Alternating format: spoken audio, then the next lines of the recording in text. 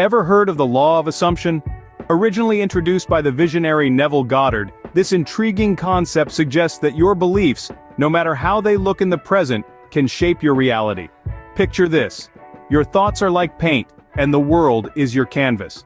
Visualize your dreams, consider them as your truth. Now, assume the feeling. Grip those beliefs, nurture your thoughts, and persist in that state. With persistence, your assumptions start to take form, gradually hardening into fact. This goes beyond mere positive thinking. It's about believing in the power of your imagination and its transformative potential for your life. So, why not give it a try? Paint your world with your thoughts. After all, the mind is the most powerful tool we have.